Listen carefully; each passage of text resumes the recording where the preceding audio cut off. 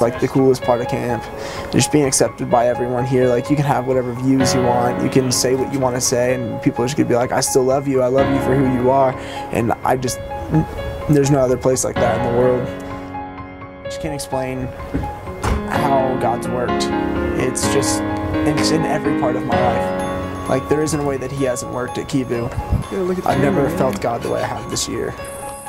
It's just like comforting to know that like if you trust in him, he'll always like lead you in the right path, and if you don't have to worry about like going the wrong direction if you trust.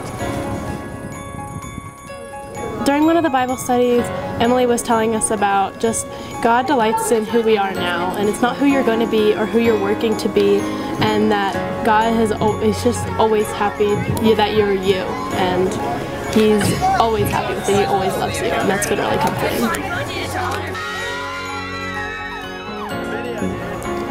We had this night where we just sang songs like at Too Deep. It like made me realize I need to slow down and focus on things of the eternal instead of just things on this earth that are going to fade away.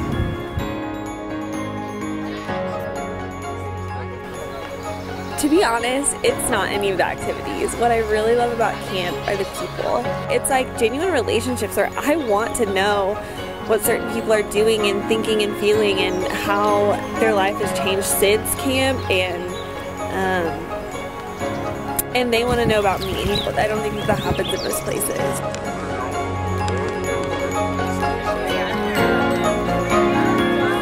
The way that you find your passion is by getting out of your comfort zone.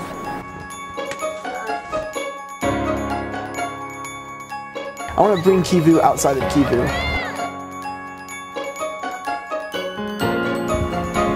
Don't lose heart, because there's something bigger, there's something greater, and there's something more that you're looking for. And this life is fleeting, but God is eternal, and that's something to look forward to.